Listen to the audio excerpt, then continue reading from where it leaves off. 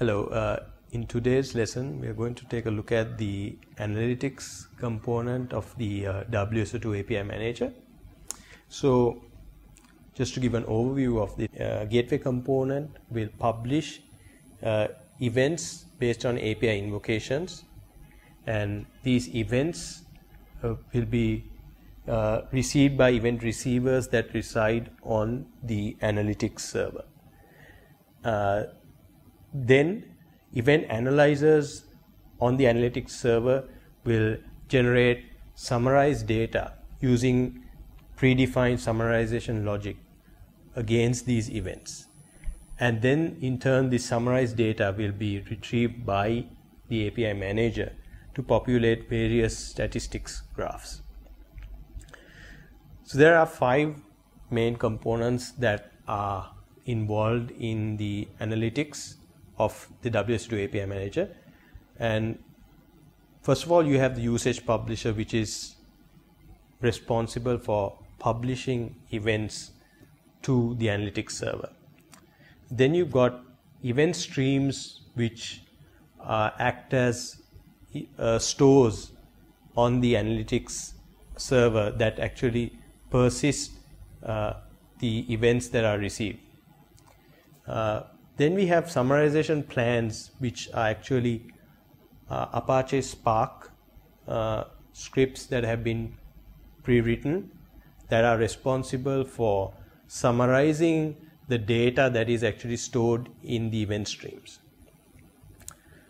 Next, once this data is summarized, they are stored in Apache Spark tables, which can then this summarized data can be then served from these tables. And finally, the analytics server also provides the option of storing this summarized data in an external database table. So if we look at how this summarized data is actually accessed, there are 2 main methods of doing this, and the first method is a REST API, which is actually provided by the analytics server, which gives direct access to the data that is stored in the Apache Spark tables that reside on the analytics server. And as I mentioned earlier, we can also access this summarized data from the RDBMS tables to which this data has been written.